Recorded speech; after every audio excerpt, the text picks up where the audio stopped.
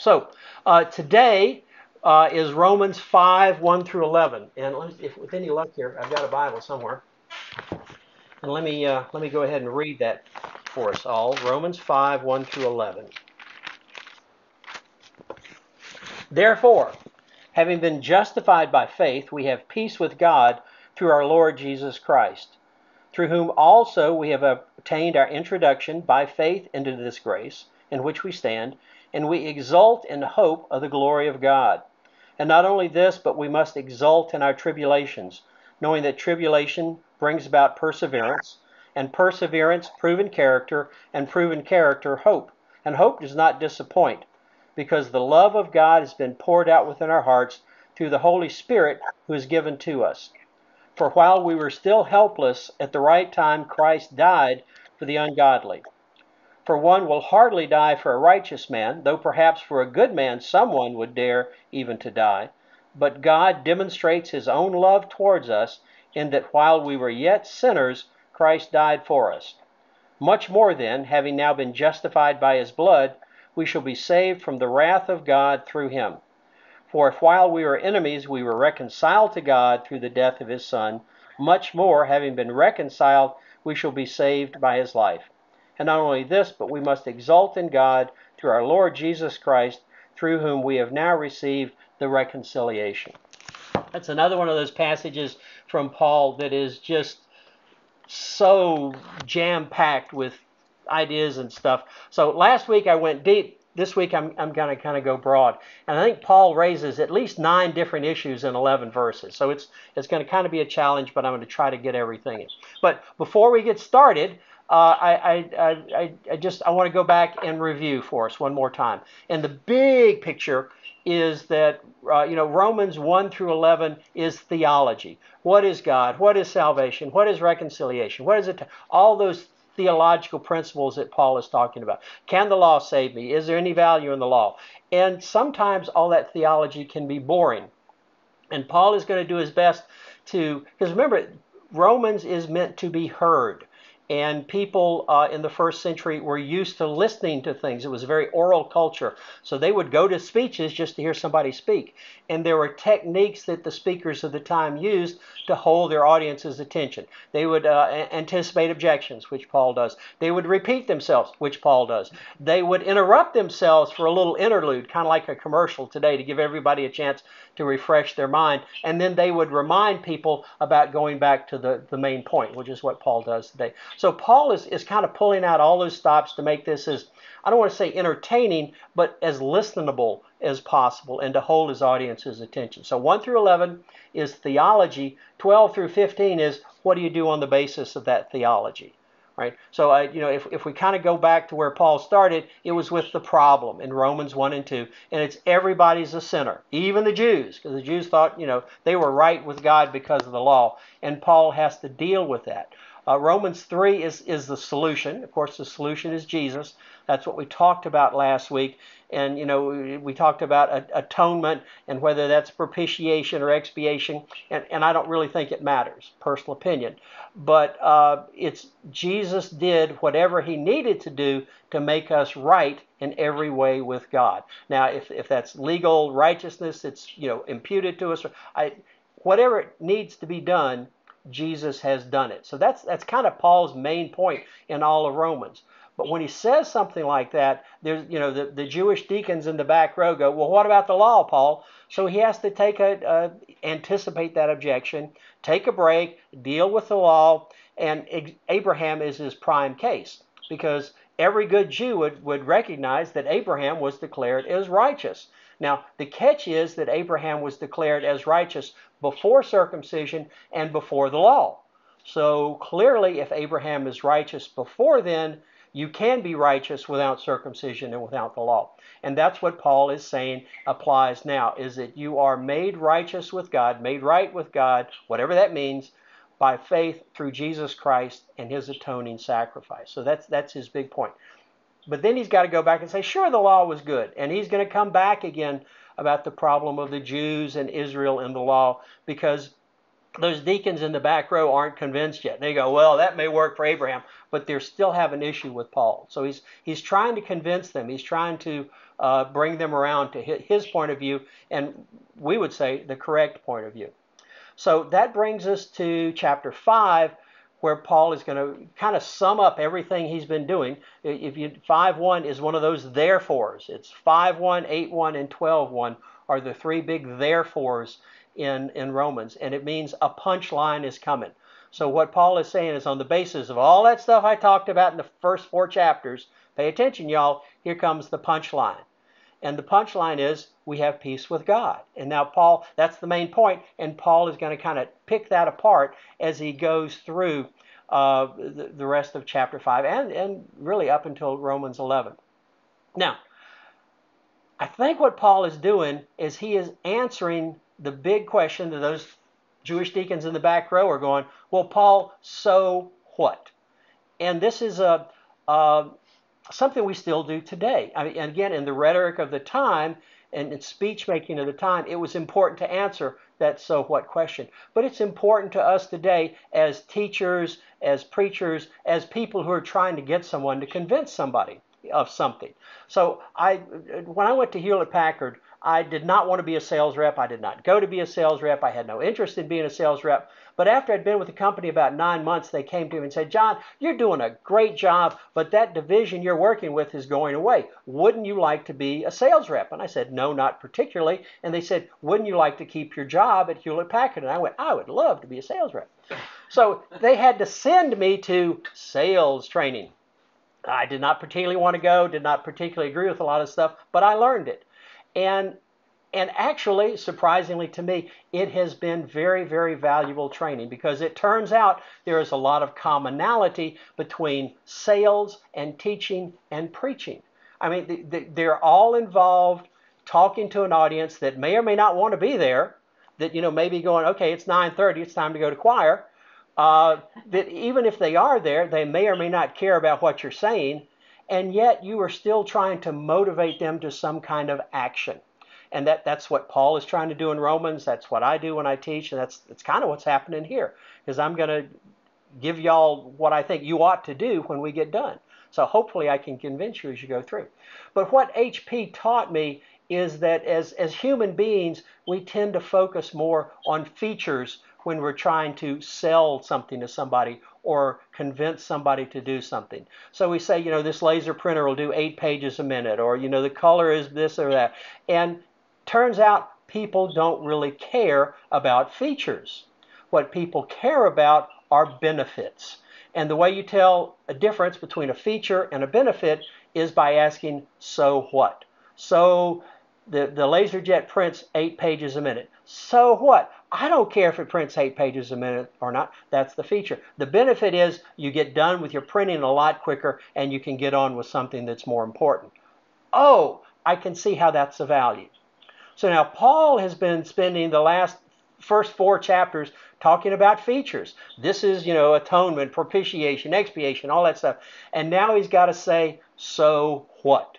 And that's what chapter 5 is about. It's the big so what. It's the benefits of being justified in Christ. The solution in chapter 3, you're justified by the atoning sacrifice of Christ. I think I got all the buzzwords in there. So what? Now, if we look at chapter 5, he gives us the therefore, and then he reminds his audience what he's been talking about. So chapter 5, verse 1, therefore, having been justified by faith, referring back to chapter 3. Now, Paul doesn't say, okay, everybody, remember what I was talking about in chapter 3. The people were used to picking up cues like this, and they went, okay, your digression about the law is done, and you're going to get back to talking about what you were talking about before the law interrupted us. So the main point is, therefore, having been justified by faith, we have peace with God through our Lord Jesus Christ. Now, I could stop right there. That's all we need to know. But Paul is going to spend the next 11 verses teasing things out of that to say, okay, well, so what does that mean? And he's going to give us a long list. And I'm going to read the list to you, and I'm going to hit most of them as we go through, but I don't promise to hit them all. So these are the benefits of being justified in Christ through faith. We have peace with God. And that, again, Paul's talking from an Old Testament context. So when he says peace, he uses a Greek word for it because he's talking to a Greek speaking or reading audience. But what he's really talking about is shalom. So if you think about anything in the Old Testament associated with shalom, that's what Paul's talking about. One of the benefits is the grace of God. One of the benefits is the hope of the glory of God. And I'll talk a little bit when we get there about worldly hope versus Christian hope. One of the benefits is really strange. It's called tribulation. Now, I don't know about you, but I do not necessarily see tribulation as a benefit. But Paul is going to warn us, it's coming, and it really is a benefit, and he kind of explains why. And he will talk more about that as he goes through Romans. We get the love of God, incredibly important. We get the Holy Spirit. We get the presence of God inside us. All right? It can't get any closer to God than God being inside you. So that's one of the benefits. We get justification. We kind of talked about that last week. We get saved from God's wrath. Remember, Paul started this. He's kind of reminding everybody back to chapter 1 that everybody is subject to God's wrath, and that God's wrath has, an immediate implication. So like in this world, and we talked about all the depravity people slip into, but it has eternal implications too of what happens to us after we died. And what Paul is saying is through Jesus Christ, we have moved from the wrath of God to the love of God, and it's an entirely different existence. So whatever we were subject to before, we are no longer subject to. Then he's also going to talk about reconciliation and the implications of that. So he goes through this just very quickly, but he goes through this list all in chapter 5. So we talked about the therefore. We talked about coming back, and we have peace. So I spent a lot of time this week thinking about the peace of God and what that really means. And I again remind that we started off under God's wrath. So peace is much better than wrath. God is no longer mad at us. We no longer have a debt with God. However that works out, whatever that separated us from God no longer exists. It's hard for me to wrap my mind around that. But nothing separates me right now from God. In fact, if we read Ephesians 2, it says in some way, I don't understand, we are already seated with Him in the heavenlies. So we're up there with God. We just haven't graduated yet to that being our perception, but we are already there. Hebrews says we can approach, the book of Hebrews says we can approach God with confidence because we are in a relationship with Him. We have peace with God. And last week we talked about the difference between Isaiah's throne room experience with God and John's throne room experience with God in the book of Revelation. Isaiah is scared to death because he knows he's an unclean person. John is kind of comfortable up in heaven. He's looking around. He's writing notes about the cherubim and stuff like that. He is comfortable in the presence of God because he knows he can be there. Now, I think we have to be careful here. We can approach God with confidence. We can't approach God with arrogance. We always approach God with humility, knowing that it's His will, not ours, and we can't, I don't know what the right word is, depend on God's mercy too much. I always think about the story of Ananias and Sapphira, who said, well, God will forgive me. Well, God, yeah, maybe He will forgive you, but He might strike you dead before He forgives you. So there are earthly consequences we always have to worry about. But God has forgiven us. Okay. Now, we have peace with God. That does not necessarily mean we have peace with the world. In fact, I would argue that having peace with God means you're going to be in conflict with the world. And I'm in pretty good shape there because Jesus said the same thing. If Jesus says it, that settles it. Doesn't matter whether I believe it or not, that settles it. So there's going to be conflict.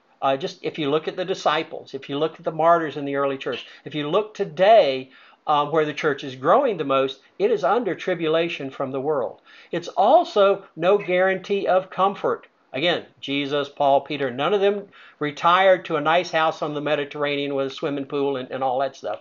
They did not experience comfort in their lives. And we should not expect to experience that either. If we get comfort, if we get nice things, we should rejoice in it, but we should always be aware that if we are doing God's work in the world, we will have tribulation. So peace with God, but not necessarily peace with the world.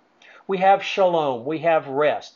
In the Old Testament, God promised them a covenant. He promised them land. He promised them the law. He promised them the temple. And that was all part of this shalom, the ability to worship God and be with one another in freedom. That's what He promised them, and that's what Jesus is bringing us today.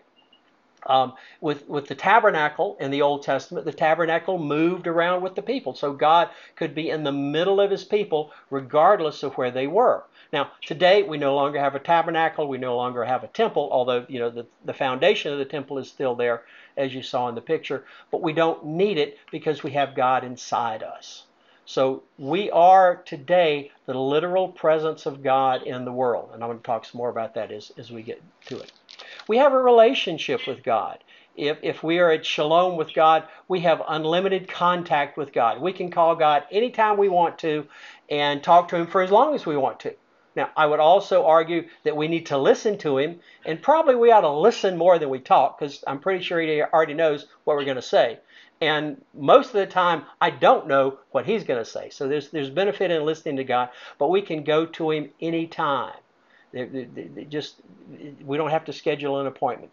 We have comfort from God. Yes, we're going to get tribulation in the world, but we have comfort. We have the peace of God, which Philippians says, surpasses all human understanding.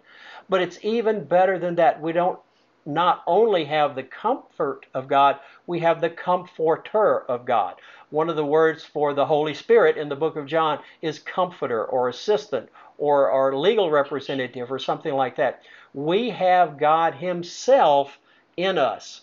And that's to give us direction, that's to give us guidance, and that's to give us transformation. That's part of the sanctification process that Paul's going to be talking about later on. Now, again, deacons in the back row are going, well, Paul, if we have God inside us, how come we keep sinning? And Paul's going to go, yeah, I knew you were going to ask that. Hang on for a chapter or two. I'm going to deal with that. So, not going to talk about that now. But remember, Paul is going to address that. Okay? We have Jesus as Lord. And I think this is important, and we often forget this. Everyone is very, very comfortable with having Jesus Christ. And really, the title probably, or the name probably should be translated Jesus the Christ. Christ is not Jesus' last name. It's not what Mary called Jesus when she got mad at Him when He was a little boy. It's a title. Jesus is the Christ, the Messiah. Again, translated from the Hebrew, the anointed one of God. There are lots of messiahs running around in the Old Testament. David was a messiah. Moses was a messiah. Cyrus, a pagan, was a messiah. They just meant they were anointed for God's purpose. But Jesus is the Messiah. And we need to, when we see those words together, Jesus Christ, we really ought to read it, Jesus the Christ. But even more important in this passage, I think, it's the Lord Jesus Christ. Now, again, I am very, very comfortable with Jesus being my Savior. I love that I'm saved. It's good to be saved. Everybody wants to be saved from something. The catch is that Jesus can't just be your Savior. He has to be your Lord and Savior. That's a big difference. If Jesus is your Lord, you are His slave. Okay? You do what Jesus or God, same thing in the Trinity, whatever they want you to do. You don't do what you want to do. You do what God wants you to do. And I think it's important. Paul is going to talk about this later on, is human beings always have a master. There is never freedom from slavery in the human condition. We are born in slavery to Satan. It's that whole idea of original sin. And God has redeemed us, paid the price for us through Jesus to remove us from the bondage to Satan. It does not remove us to freedom. God has bought us. We belong to God now. And I know I'm using the metaphors pretty loosely here, but I hope you kind of follow me. We are slaves to God. Paul makes this very clear in his letters. We are not free to act as we want to. We have just changed masters. So if we want to accept Jesus as our Savior, we also have to accept Him as our Lord and Master. Now, I would argue that Jesus as the Lord and Master is much better than the world or Satan as the Lord and Master. One leads to death, one leads to eternal life. So if we want to be right with God, it's got to be Lord and Savior. And it kind of brings me to Philippians 4:7, that passage we were talking about, where, the peace of God that surpasses all understanding. everybody knows that, and they go, okay, I want the peace of God that surpasses all understanding. But what it says is God will guard your heart and mind. Does not say God will make you happy, does not say that God will make you comfortable. It says the peace of God, which surpasses all understanding, will guard your heart and mind. And I think, this is just my opinion here, what it will guard you from is worry from Satan.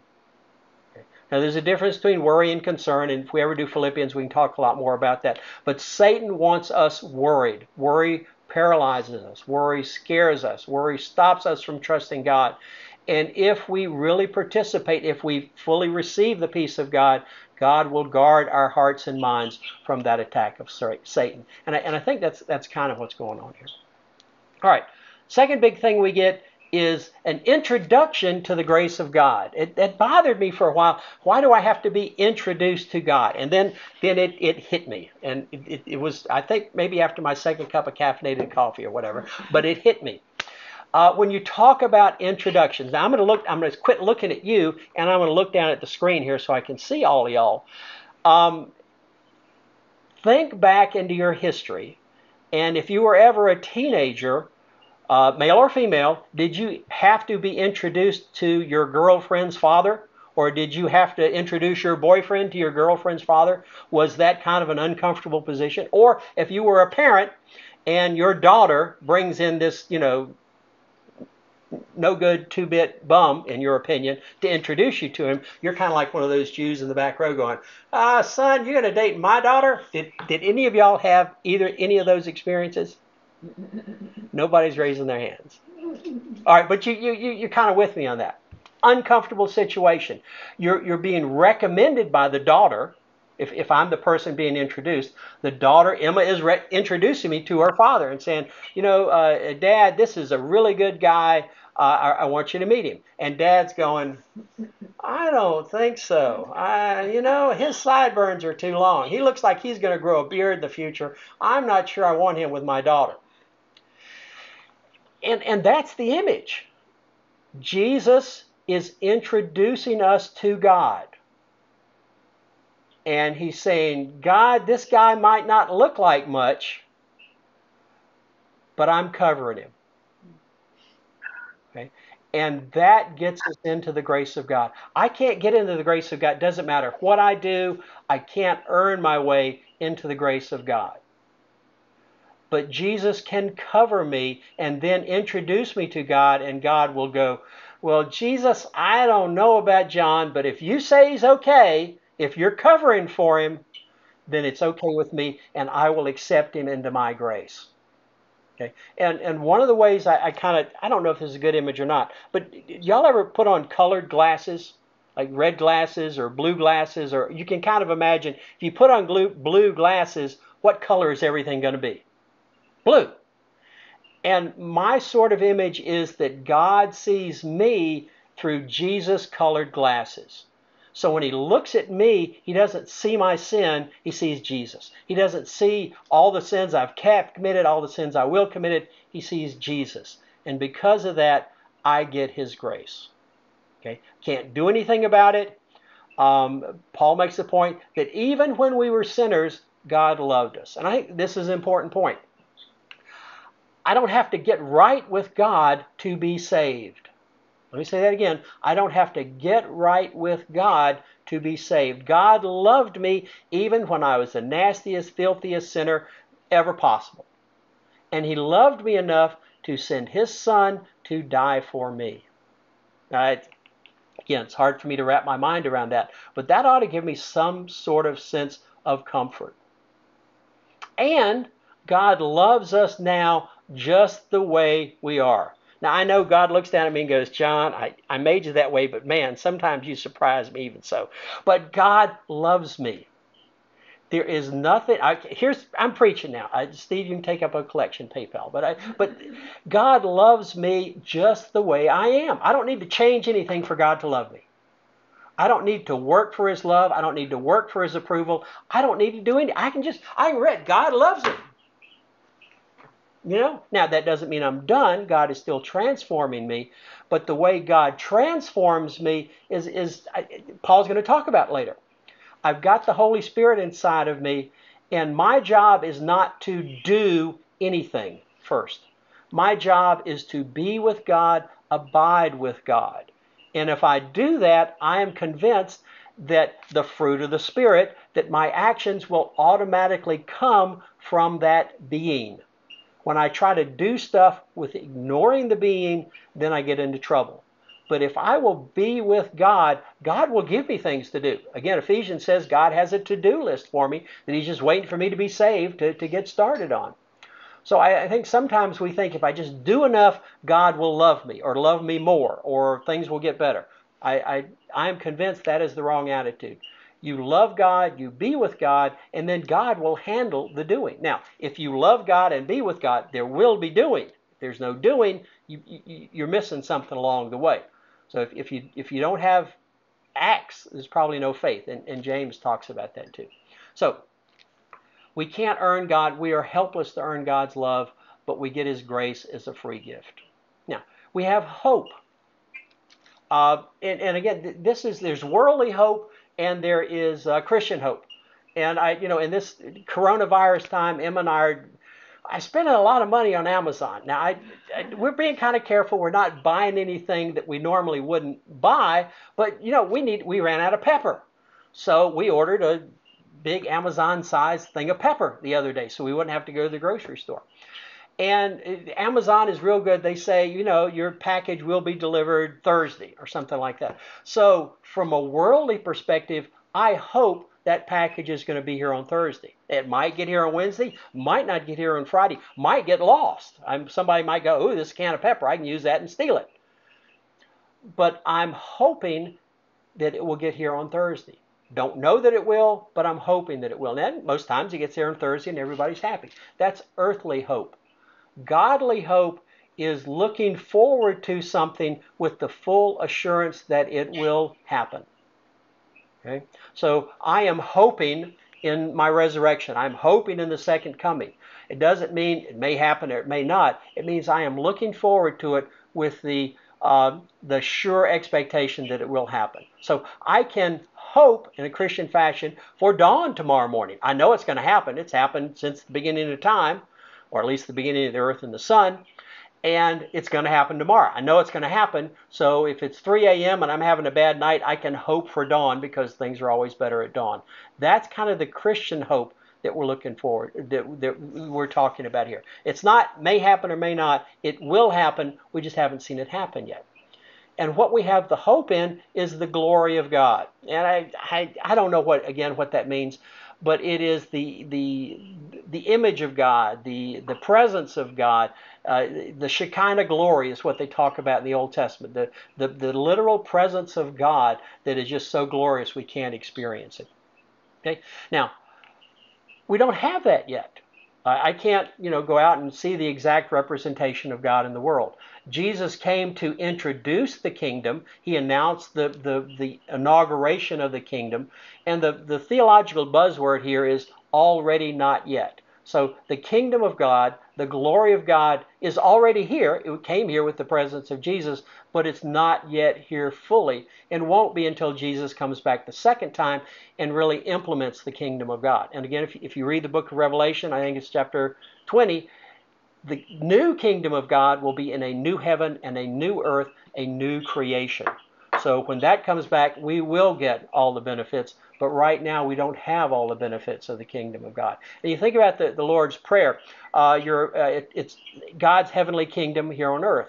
Your kingdom come, your will be done on earth as it is in heaven. So whatever happens up in heaven in your new kingdom, that's going to happen on the earth. That's what we're hoping for.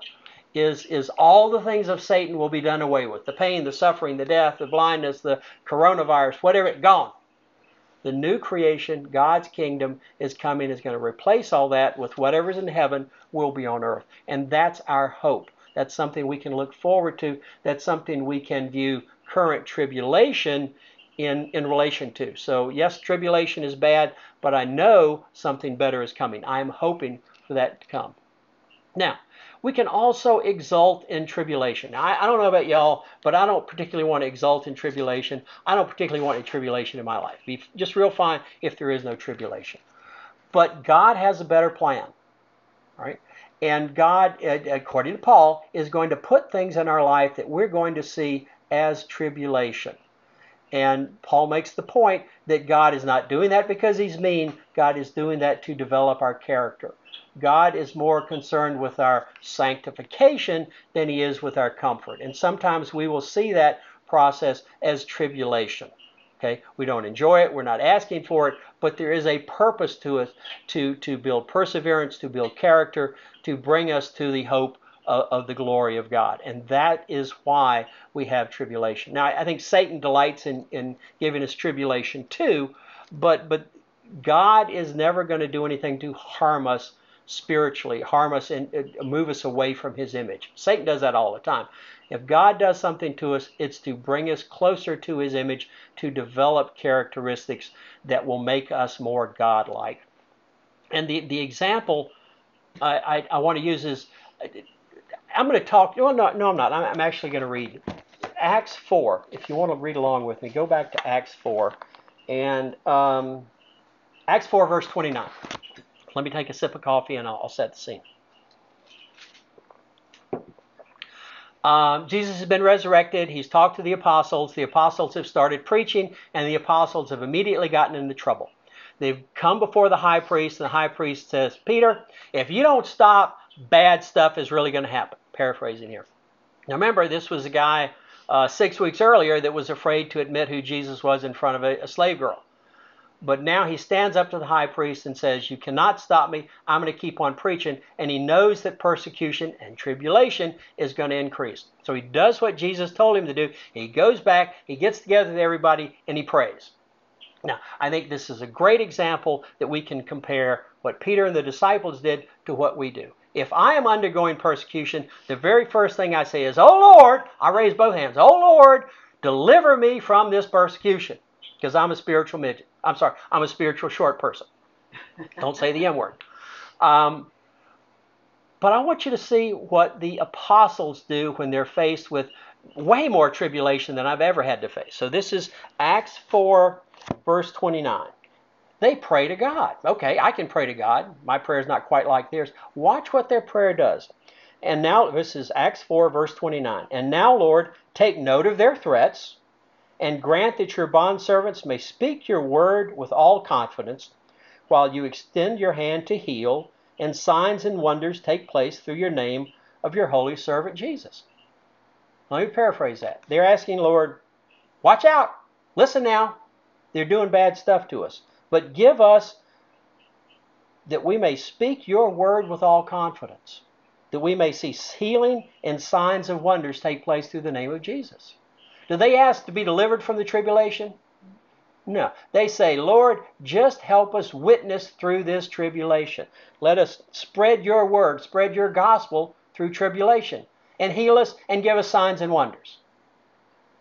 That's the kind of prayer we ought to make in our tribulation. Not done yet. Look at the next verse. And when they had prayed, the place where they had been gathered together was shaken. And they were all filled with the Holy Spirit and began to speak the word of God with boldness. Now, how long does it take to answer a godly prayer? As far as I can tell, about a verse. If you pray for the right thing, I think God will give it to you. And I think a lot of times the reason we don't get what we pray for is we're praying for the wrong thing. And James supports me in that. Okay? This, I think, is our model in tribulation. It's not deliver me from tribulation. It's, Lord, help me to witness in the midst of tribulation. Sometimes when we're undergoing tribulation, it's because we need to learn something. If a God puts a mountain in our path, sometimes it's because we need to learn how to climb that mountain. Because later on in life, we're going to need to teach someone else how to climb that mountain. So I think preaching's almost over here, but in today's society, we try to escape tribulation so much, we lose sight that sometimes tribulation is for our benefit, even though it's not comfortable. Okay. So I think, to me, Acts 4 is just such a great example of what we should do when we are suffering. It's God knows we're suffering. God wants to help us. God wants to make us more like Him, and God is going to give us everything that He possibly can. But we need to endure in that tribulation. We need to persevere. We need to develop character. We need to learn to hope in the glory of God. Now, preaching over. Steve, take up the collection and send me at least half of it. I can afford some sausage biscuits next week. All right, now, the next thing is the Holy Spirit or the love of God. Okay? So while we were yet sinners, while we were dirty, nasty sinners, God loved us enough to send himself in the person of his Son to die for us. And Paul uses that kind of very Jewish how much more argument to say, if God loved him, how much more will he love us? If God did it for him, how much more will he do for us? And of course the answer is God will do much more for us. Okay? So God gave himself for us. And I think we see in this passage, we see God, which is a specific word in Greek, theos. We see the Lord Jesus Christ, which is a different set of words, and we see the Holy Spirit. So we see a kind of a hint of the Trinity here, that Paul is talking about all three facets of the Trinity. But the love of God is what I want to talk about here. So God not only loves us enough to send his Son to die for us, to make everything right, he loves us enough to send himself inside us. And I think this is an important concept, and Paul is going to develop this, and he developed it in Corinthians, he's going to develop it in Romans. We are the temple of God in the world today. Now, if you go back to the first century, and as far as we know, Paul is writing this from Corinth, and there are all kinds of temples of pagan gods in Corinth. And the purpose of a pagan god temple in Corinth or anywhere else in the Roman world is to show the world who that god is. So if you don't know about Poseidon, the god of the sea, you could go to the temple of Poseidon and learn about Poseidon. You could see what he looked like. There'd be a statue. You could see what the character of Poseidon was like. You could see what the benefits were of worshiping Poseidon. You could develop a relationship with anything you needed to do to deal with Poseidon. You could go to that temple, because you could see what he looked like. And I think I've told you this before. In Rome, there were several temples to Nero, the emperor at the time. And he would not only have statues of himself in the temple, each day, depending on what he wore, he would dress those statues to match what he had on that day. So if you wanted to see the image of God, Nero, you could go to his temple and you could see what, if he had a new toga, it would be on that statue. Okay, so that was a way you encountered God in the old world, little g God. But now we are God's temple. God is inside us. If someone today wants to see the image of God, the character of God, experience the benefits of being with God, they don't go to a temple, they go to a Christian. And my concern is many times we're not doing a good job of being the literal presence of God in the world today. Okay? And we ought to be encouraged, we ought to be admonished to better demonstrate the image of God. Because I am convinced if we really demonstrated the image of God to the people in the world today, Christianity would explode. And I think one of the reasons we don't is because we don't have the apostles' attitude in Acts, is that we're trying to escape tribulation rather than witnessing in the face of tribulation. Now, again, old Jews in the back, those Jewish deacons are going, wait, Paul, got a question. Let me understand this. We got God inside us. God is perfect. God is sinless. If God really is inside us, how come we still sin? And Paul goes, yeah, I know, and I'm going to get to that in a chapter or two. So hang on to that. We'll deal with that later.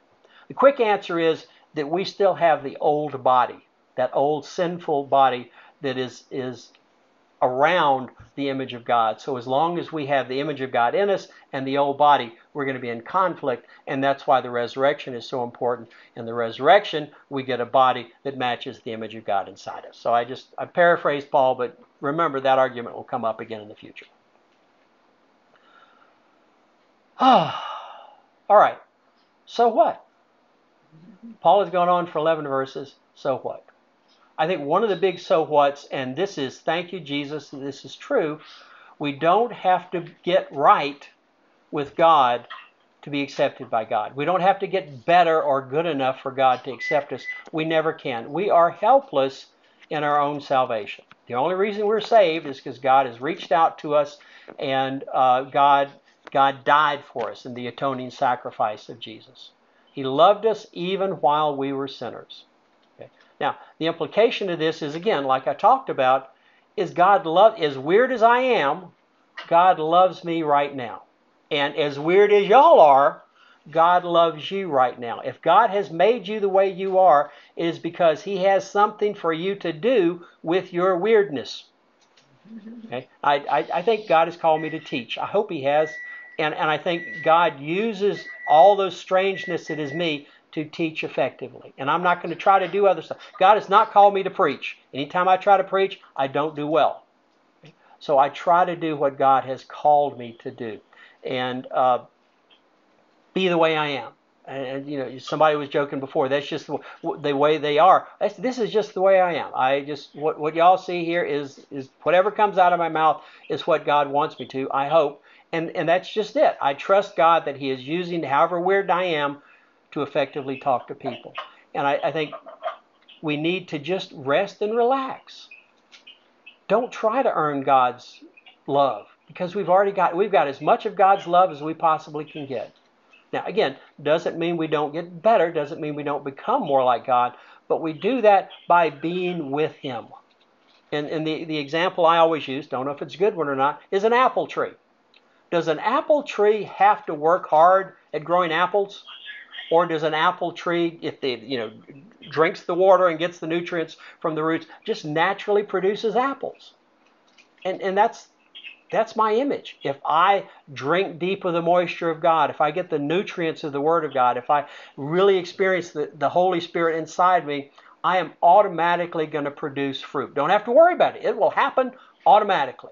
And I will produce the right kind of fruit. I have never seen an apple tree produce oranges. Okay? So if I abide, that will happen automatically. Now, we also have to have faith in our Lord Jesus Christ. Not just our Savior Jesus Christ, but our Lord. We have to remember we are slaves to God. We don't live our lives for ourselves. We live our lives for God. So what? Okay. So what is, we should endure in tribulation. Don't want to do it. It's not comfortable to do it.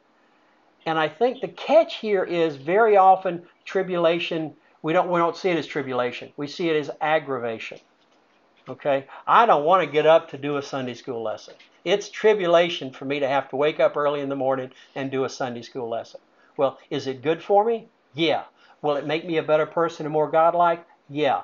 And God is going to kick me out of bed to do that. And while I may not like that, that is something that I should rejoice in and understand that it's for my good.